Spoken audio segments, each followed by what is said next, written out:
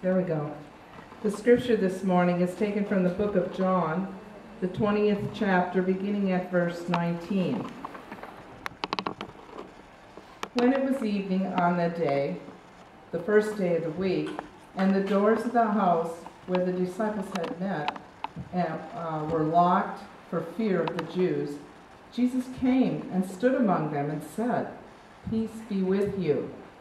After he said this, he showed him his hands and his side. Then the disciples rejoiced when they saw the Lord. Jesus said to them again, "Peace be with you.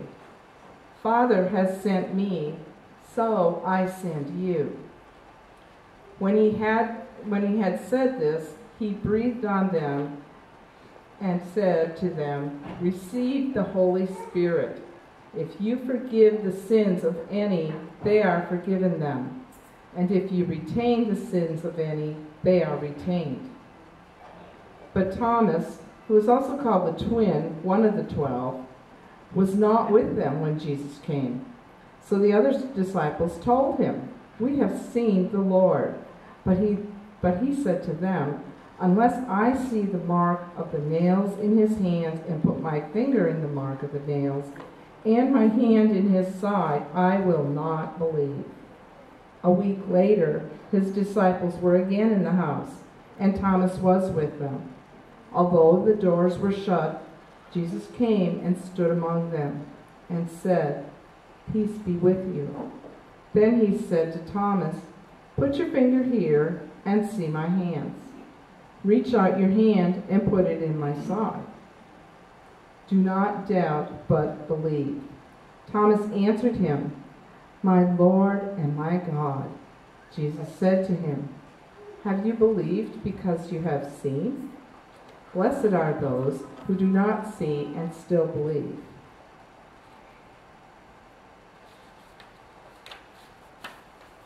Now Jesus did many other signs in the presence of his disciples, which are not written in this book. But these are written so that you may come to believe that Jesus is the Messiah, the Son of God, and that through believing you may have life in his name. This is the word of God for the people of God. Thanks be to God.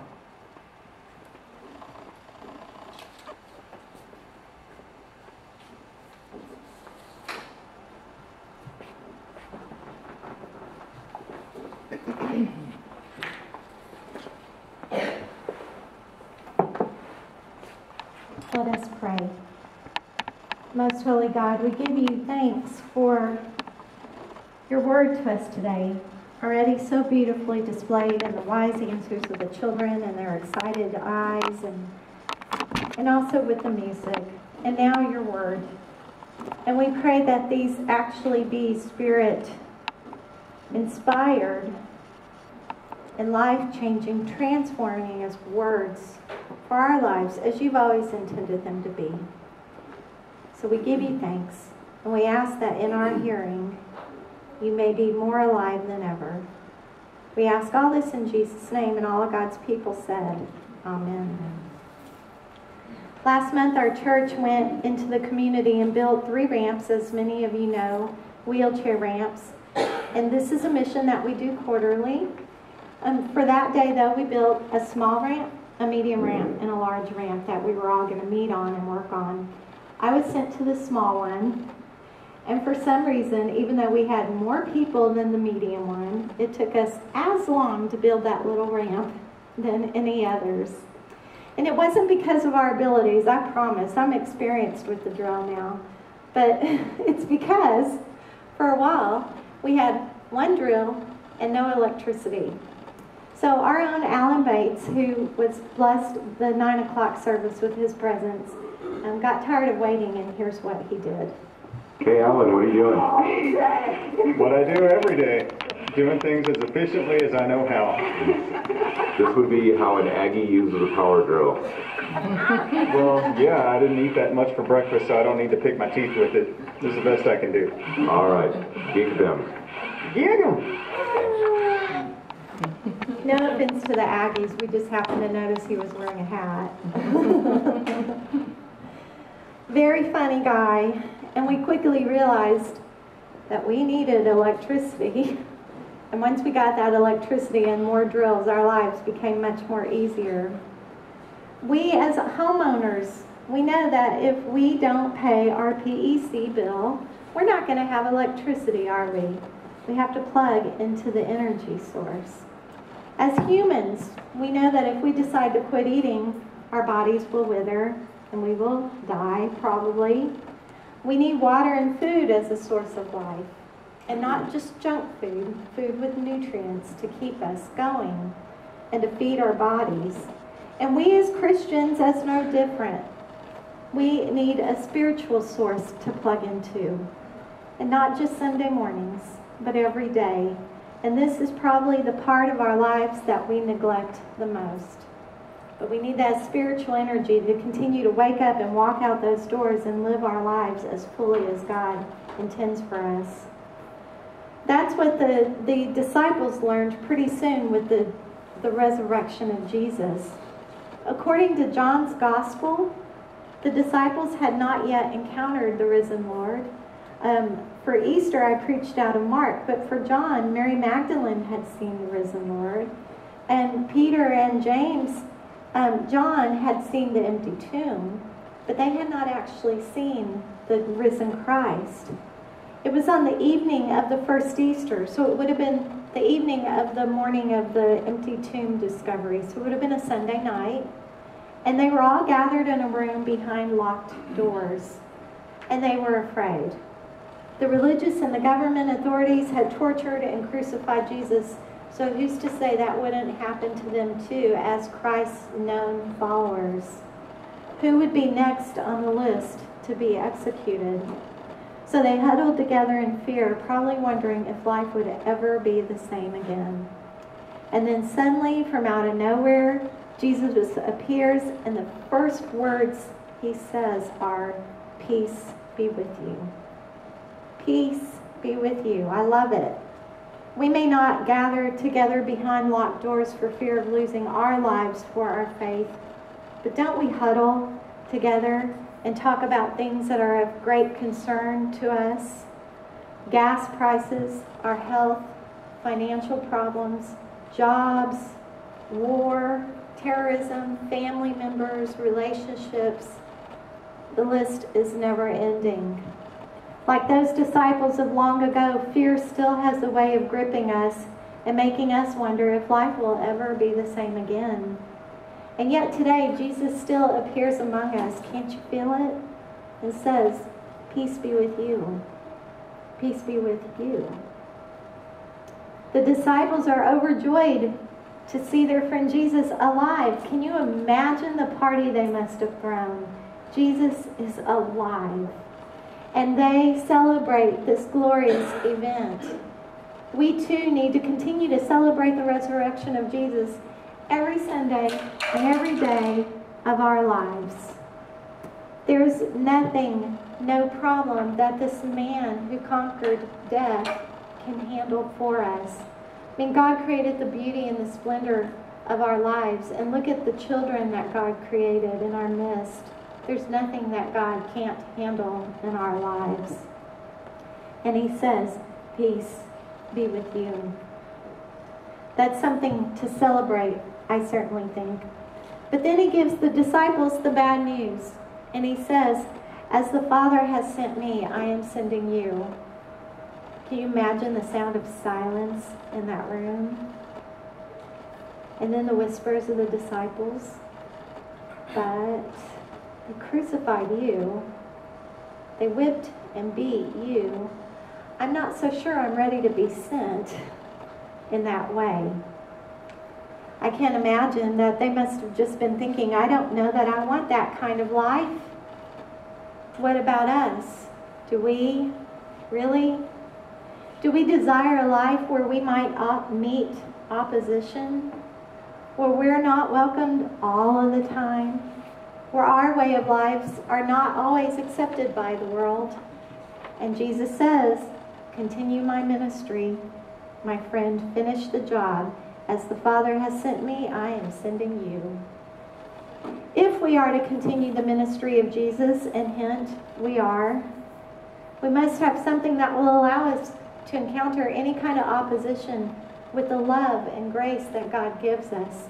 And that means we must be plugged in to the power source of the Holy Spirit. Jesus breathes on the disciples and all of us the breath of life, the Holy Spirit, and fully equips us to continue his ministry of love and forgiveness. I mean, really, if you look back at Genesis, from the dust of the earth, God created man, but it wasn't until God breathed life into man that this man became God's good and perfect creation.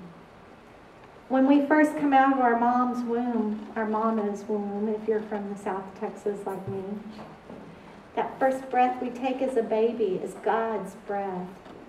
And when we die, that last breath that we take is Jesus breathing us back home. I love it. That breath. We are nothing without the breath of God in our lives. All that we have accomplished, all that we have, everything that we do is nothing without the breath of God.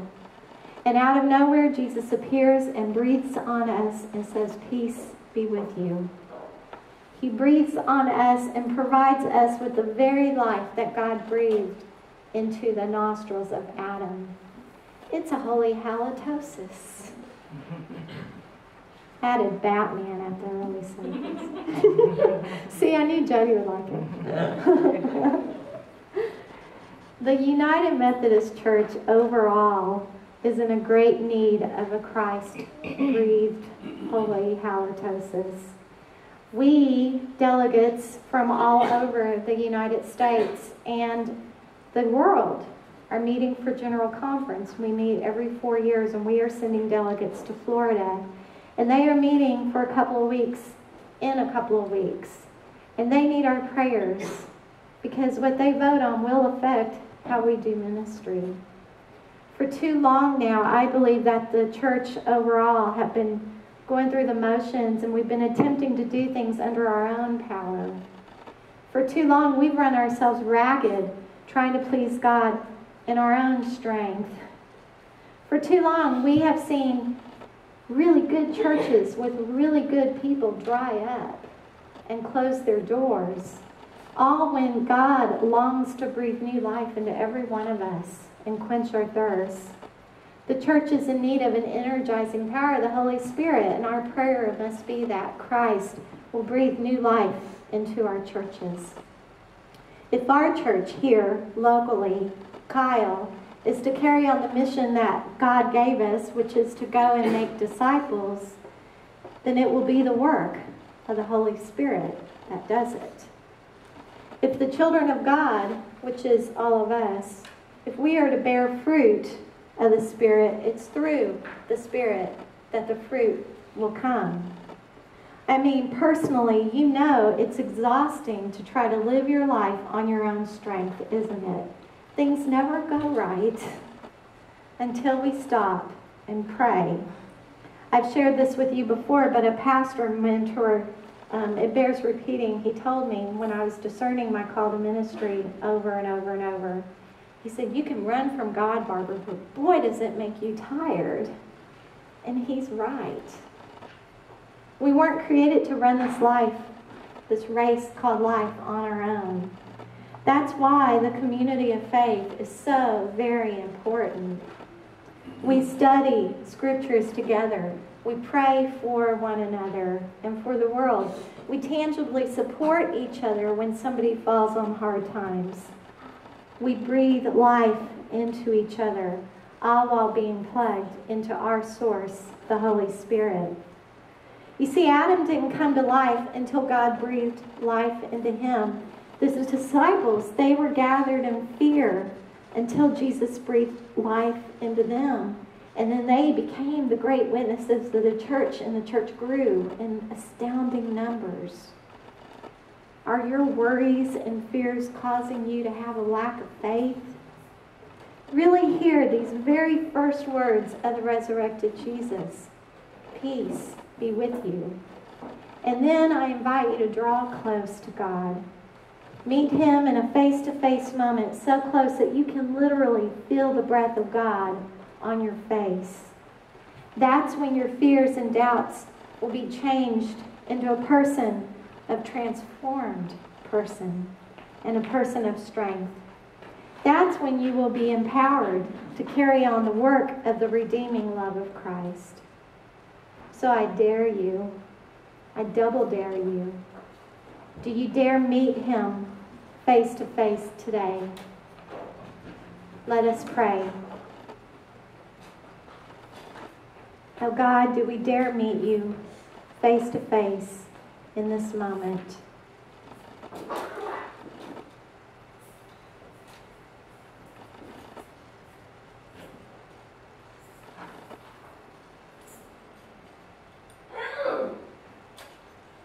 Can we get close enough to literally feel your breath on your faces?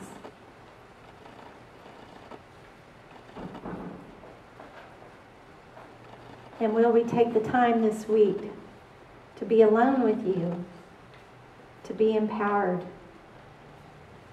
and to be able to love you with our whole hearts?